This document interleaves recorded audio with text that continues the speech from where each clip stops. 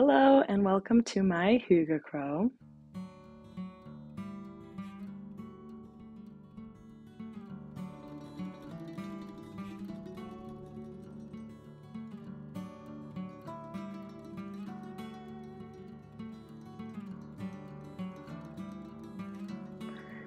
My name is Christina. I use she, her pronouns, and I am coming to you from Sacramento, California, where I live with my daughter, Elliot, and my husband, Joel, and our cat, Nissa. I have been not filming recently because for anyone who's watched my videos before, you know I have a baby.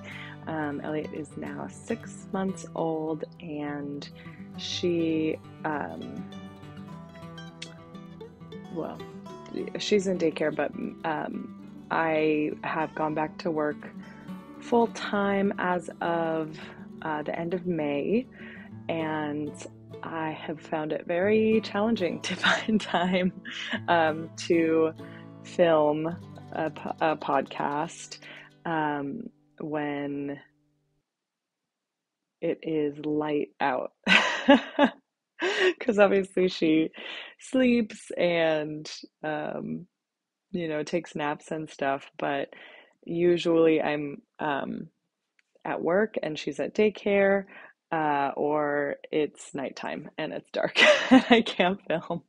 So she's at daycare now. I'm taking this opportunity to film in her room, which is the brightest room in the house. So here I am. Excited to share about my June and July knitting that I have been doing, and I will let you know it is not a lot. I have definitely lost some knitting motivation over the summer. Sacramento is really hot, it's 90s, and often in the hundreds here. So woolly things aren't necessarily what you want to have on you. But I think it's more just it's been challenging to adjust to being back at work for a full day. Elliot has not been doing well at daycare, and so she has not been back at daycare or at daycare full time. She is starting to go full time tomorrow, so that's exciting.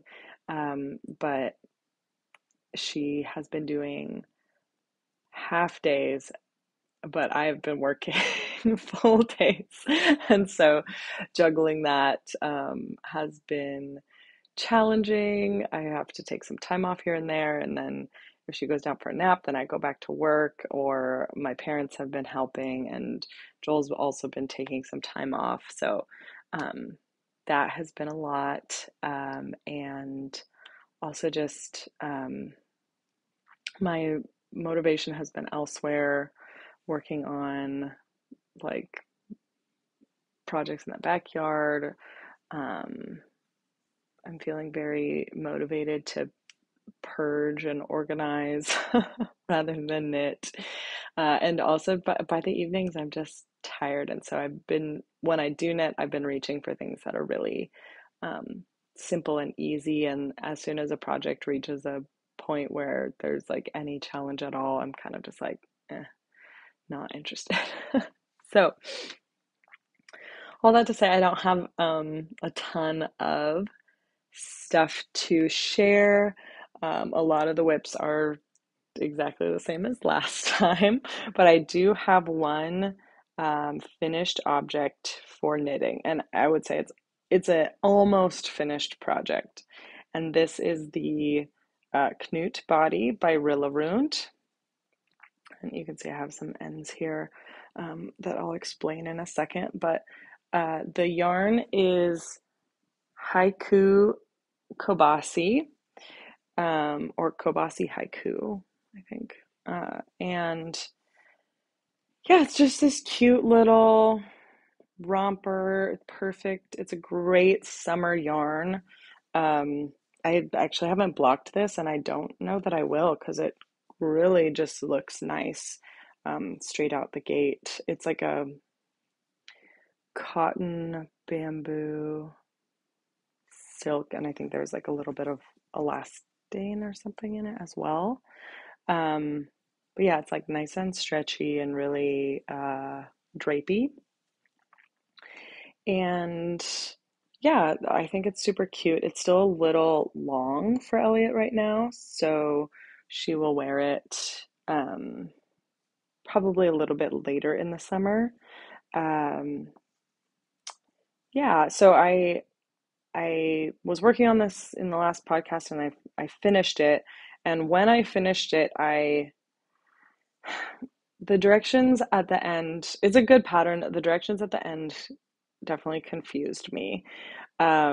Because they referenced like putting in buttonholes and button things, even though in the pictures of the pattern there's definitely no buttons. So I was confused and I didn't want to put buttons in, so I just I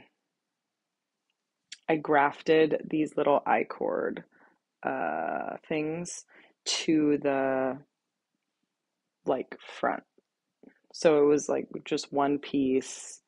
Um, the I-cord was grafted on to the garment. And then I looked at it and went, oh, like I'm gonna have to, it doesn't button at the bottom. So I was like, oh gosh, this is gonna have to, like this neck opening here, I can't really show it anymore, but the neck opening would have had to slip fully up over her diaper. And it did, but it was a struggle. And also, this is still like big for her. So she's gonna presumably get like thicker, I guess, in the middle, or like her diaper will it'll just be bigger. And so I figured that wouldn't work. And also I'll be way less likely to put it on her if it is hard to do. So I cut the place where I had grafted the I-cord, and I took the I-cord back a little bit, and then I knit the 3 stitches together, and I used a little crochet hook to make a button loop. It's not super pretty. I don't know. I don't love it, but it is definitely going to work better. And I still haven't finished putting, so I'm just going to put 2 buttons on here, and then the little I-cord will loop over the button. I have these ends that I like kind of picked out from when I cut the grafted part off, and I shouldn't have done that. So I'm going to just make sure I catch them when I sew on the button, and then I'll just clip them short because I don't really have enough tail to like weave them back in. But anyways, I do recommend the pattern, but I will say that the end is confusing. I think it might just be a translation thing, or yeah, I don't know. But yeah, the fact that the pattern didn't match the pictures was odd. But yes, this is my one finished object in the last 2 months. I'm excited for Elliot to get to wear that. And then I do actually have a lot of other finished objects that are sewing. They're sewing, but they're knitting related, so I'll share them. Um, I went down a project bag rabbit hole.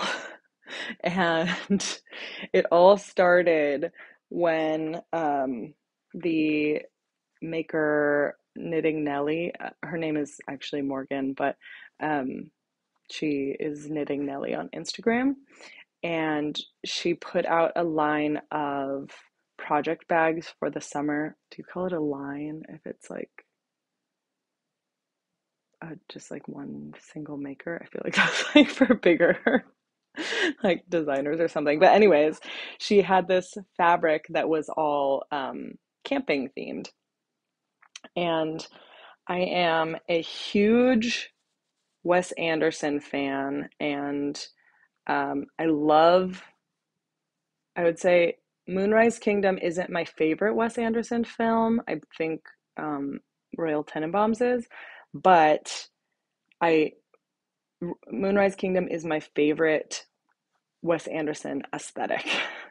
And so I could not resist this like camping, like vintage camping style fabric that Morgan was using for her summer project bags. And there was one, it was like a sweater quantity project bag that I really, really, really, really wanted. And I just did not click fast enough. And I missed it, and I'm pretty sad about it. But I was able to get this one instead in that same kind of shop update. And I'm happy because it still has those like vintage camping fabrics. And this is a Notions pouch. So, anyways, this was an acquisition in the last 2 months, but I was so sad that I missed this sweater project bag. I'll put up a picture so you can see it.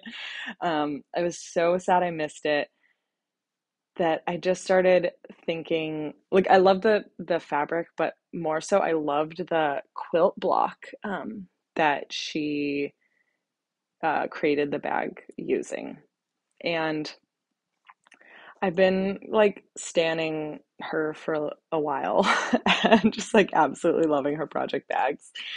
And I'm also very quilt curious. I learned to sew when I was a child, and I have a sewing machine, and I was just like, this is this is how I get into quilting in like extremely limited context where I'm making one or two quilt blocks for uh like a bag and not an entire quilt because I just can't deal with that right now. So I was good, and I decided that I would like kind of prove to myself that I would sew a project bag before I went and spent a lot of money on like fabric and supplies because I always do that. I just like go out and buy the stuff and then I don't follow through on the project. So this time I was like,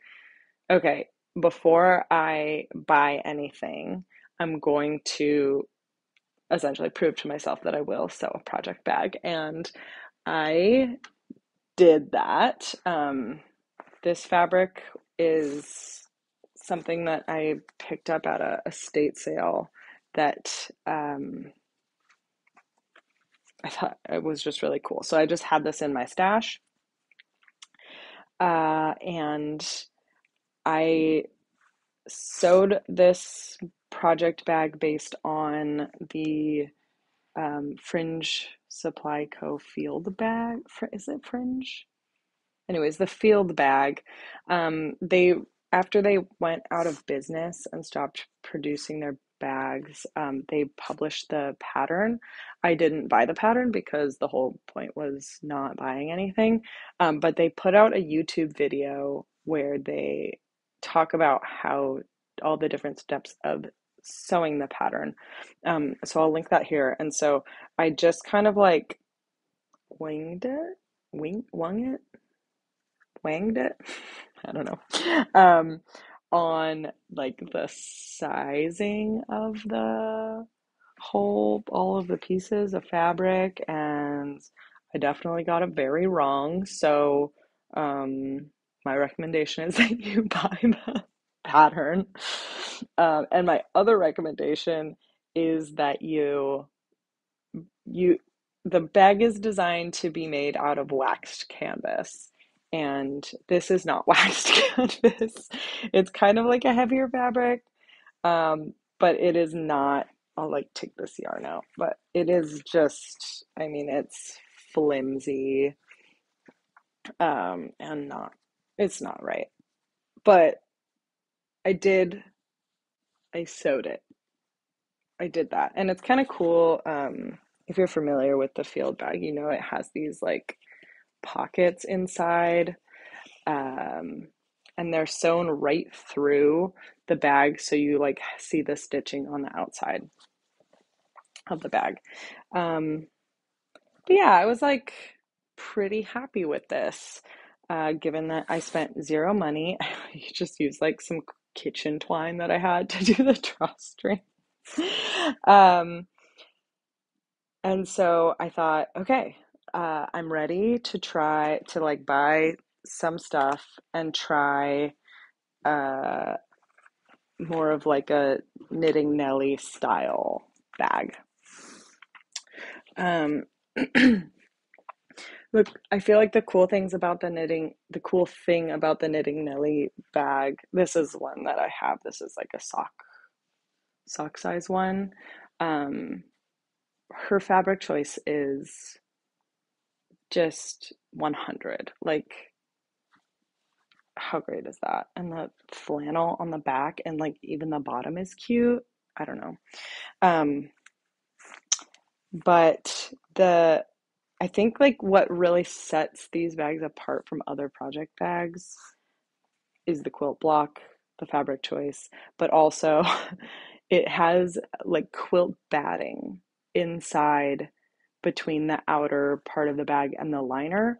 And so when you get it, it's just like really like squishy and soft, and really cool. So before I spent a bunch of money on fabric that would be reminiscent of knitting for Nelly bag or a knitting Nelly bag, I decided I would try quilting with stash fabric that I had, and I would just buy like the batting for the inside and the drawstring, and stuff to kind of replicate the knitting Nelly style. So I made this like flying geese, I think is what this block is called. I made some flying geese out of stash fabric that I had, and then obviously the rest of the bag is also that stash fabric.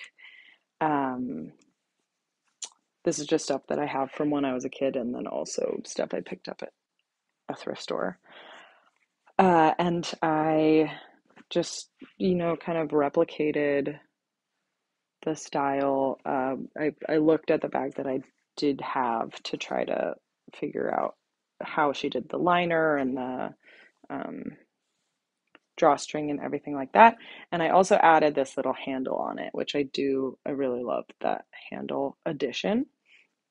I do carry it around with the handle a lot, so that was a good call. But yeah, so I made this. And I'm actually really, really happy with this one. I did mess up the quilt blocks and I have no idea what I did, but there's like a little raw edge on these two left ones. And I don't know why. But yeah, it's got the batting inside and it's just super cool. But the fabric is like, it's fine, but it's not knitting Nelly level. So after I leveled up on this bag, I decided that I could spend money on fabric. And of course, buying the fabric for the bag that I made um, was almost as expensive as if you buy a Knitting Nelly bag. So just buy a Knitting Nelly bag unless you like really want to quilt. Unless you're trying to like learn quilting or sewing.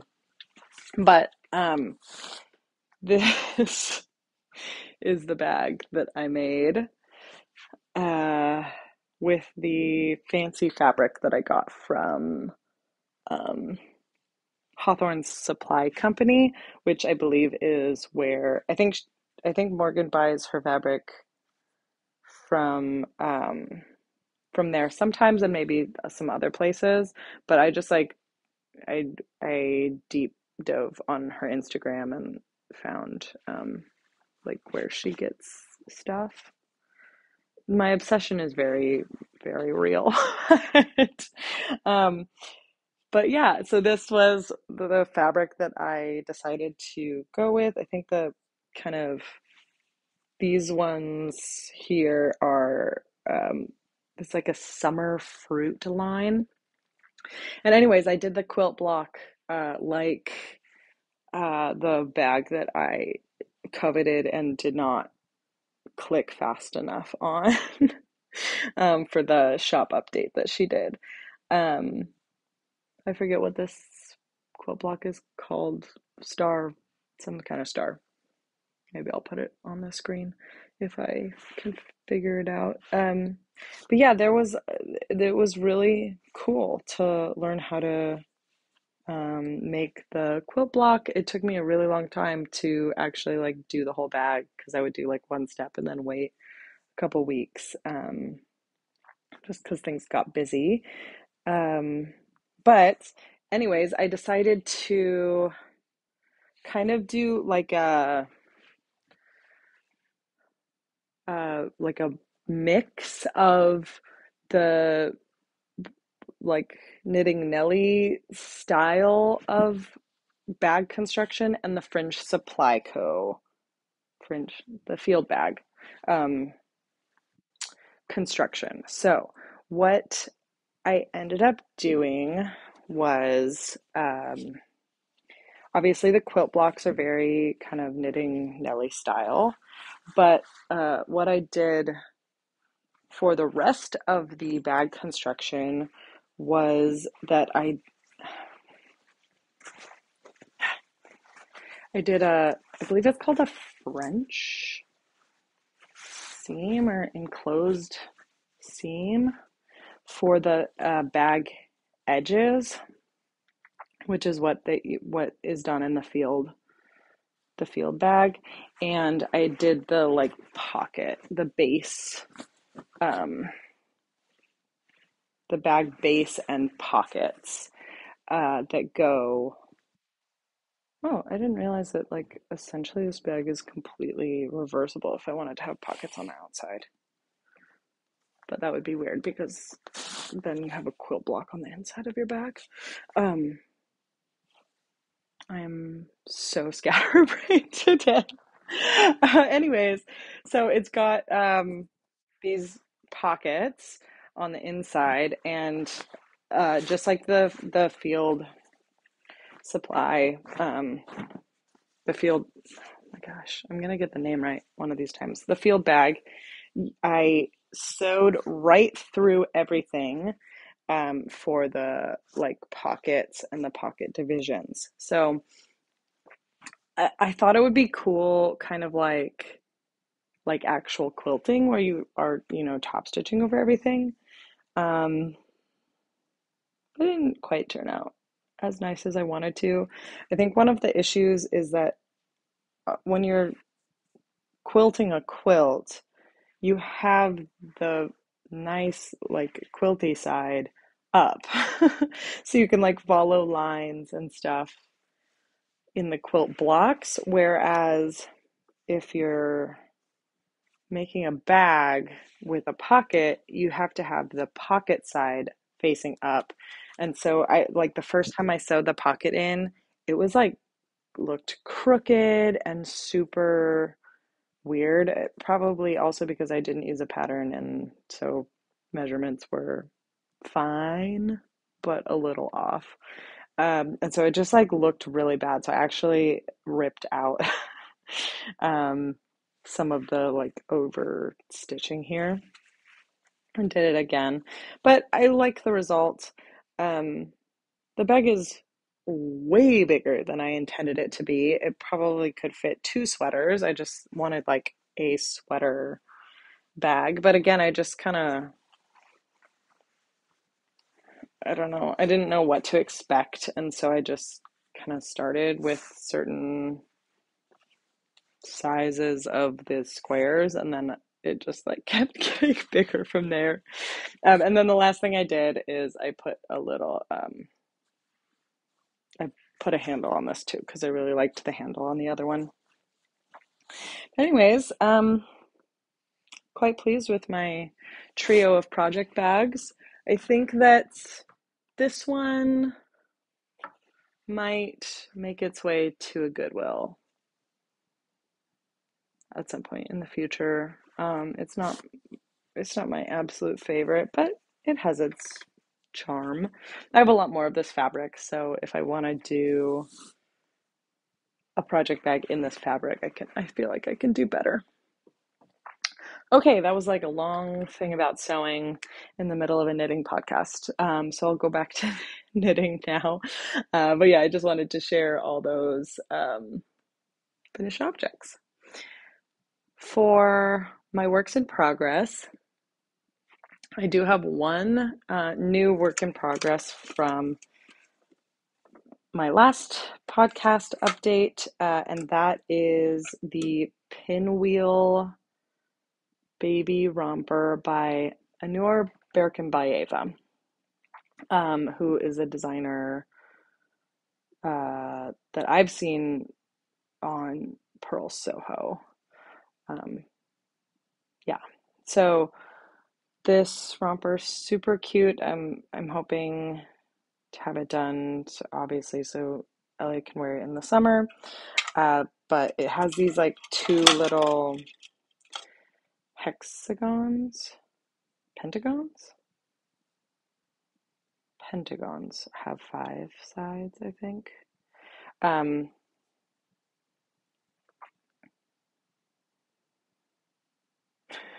yeah, five-sided. That feels right. I haven't taken geometry since seventh, eighth grade, so sorry. Um, but yeah, so it's like these two little things. One goes on the front and one goes on the back, and then you like knit essentially a pair of like bloomery style short bits that come down, and then I cord for the like edging of the armpits, and then it has two little ties. And I am knitting this in Zauberball cotton junges Gemüse, which means young vegetables in German. Um, but yeah, this is my first little pentagon. And it's super cute. I love it so far. Casting on the start of it was an absolute misery, and so now I am procrastinating casting on the second one because I don't want to. But I think I might cast it on using magic loop, which is a crochet technique, but you can do it with knitting, and I have done that for some like stuffed animal knits that I have made, and so I think that that's going to be a better way to make it less absolutely miserable to start the project. Once you get going, it's totally fine. It's just that first cast on, like a small circular cast on double pointed needles with cotton yarn, sucks. So, yeah, I'm working on that. I think it'll be really cute with it's like a color fade throughout the ball. So, hoping that'll be cute and a fun thing for Elliot to wear this summer, along with the Canute body. Um, I am still working on my Ripple crop top by Jessie May Designs, in Swans Island Natural Colors Fingering Collection, and the color is Vintage Lilac. So I'm getting a lot of, I don't know if it's color pooling or striping or both, but there's a lot of kind of striped stripes, which at first I was like really not liking, but as I kept going, I feel like they kind of like they still look like stripes, but I don't know. It's more. just think it looks better the more fabric that I get um, finished. So, yeah, this is really what I've been wanting to work on, just like a simple 3 by 3 rib in the round. I learned Norwegian purling, which was a game changer for my ribbing experience. Um, and yeah, I this is really what I want to work on. I work on it during meetings at work, and also um, Joel and I started. We had started watching Handmaid's Tale, and then when the pandemic hit, we were like on season 2, and I was just like, it's too stressful, can't do it. But it's good, and so I really want to finish it, and so we've been watching that, and that show is way too stressful for any sort of like intense knitting. So I've just been working on this. Um, so I've been working on this a lot, and I still am like maybe halfway to where you split for sleeves. So still have a lot more to go. So I'll be knitting on this one for quite some time.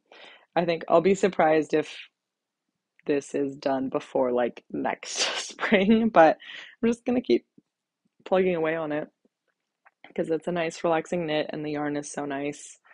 Um, but yeah, that's my update for the Ripple crop top.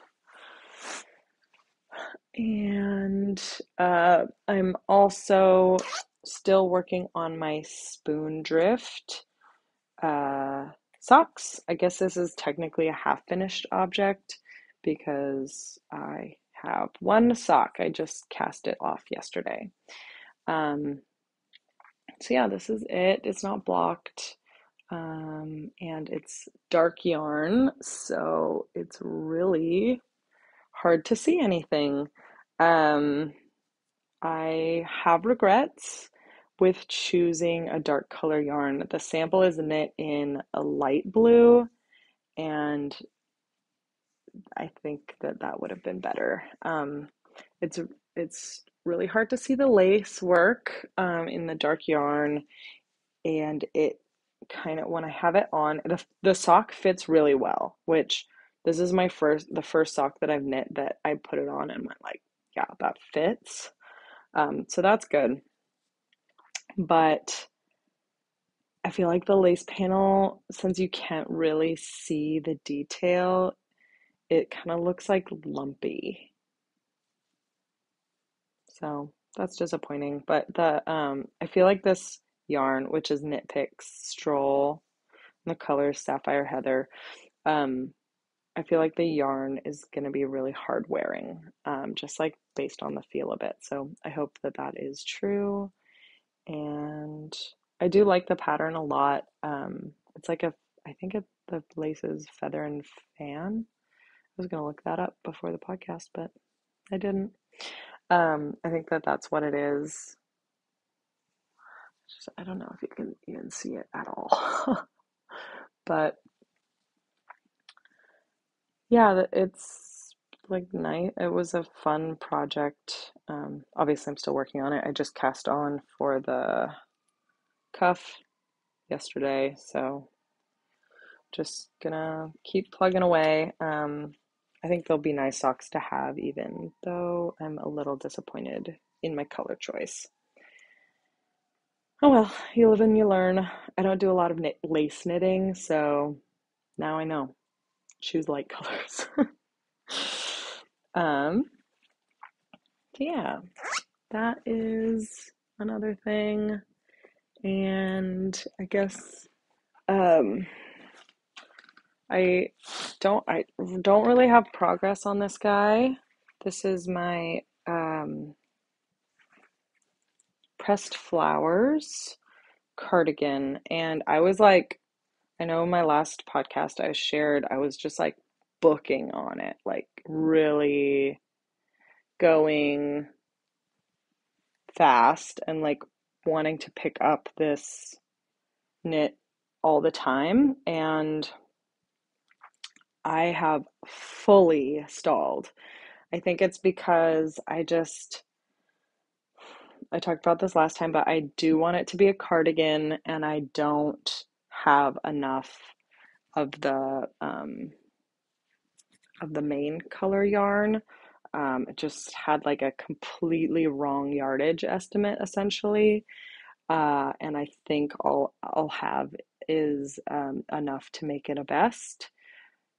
Um, and so I've just kind of been like stuck in between ripping it out and starting again with a similar contrast or main yarn, but not one that like having enough of it, or trying to find a yarn that's close enough to match.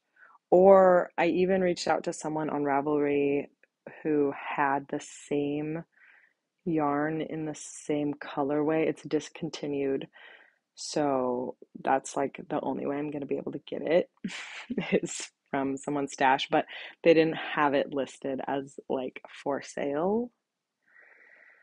But I reached out anyways just to see if they'd consider selling it to me. But I I think I found someone just on Facebook Marketplace who might have a yarn that it's like a Rowan Tweed DK.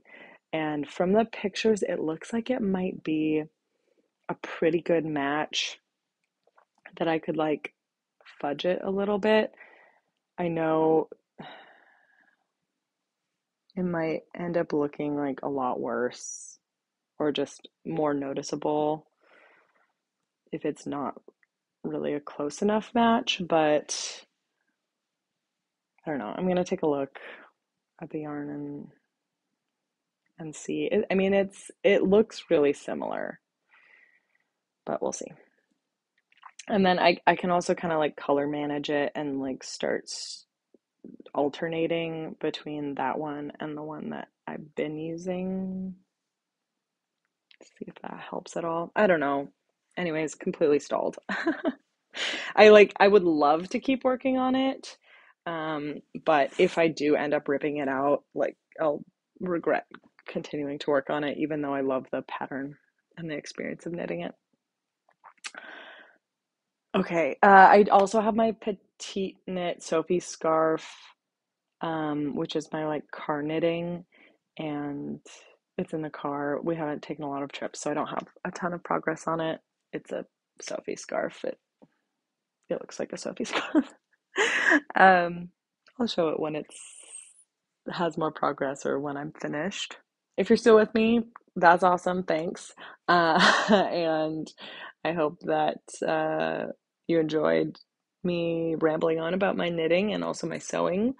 And that you're working on something fun. Have a great rest of your day. Bye.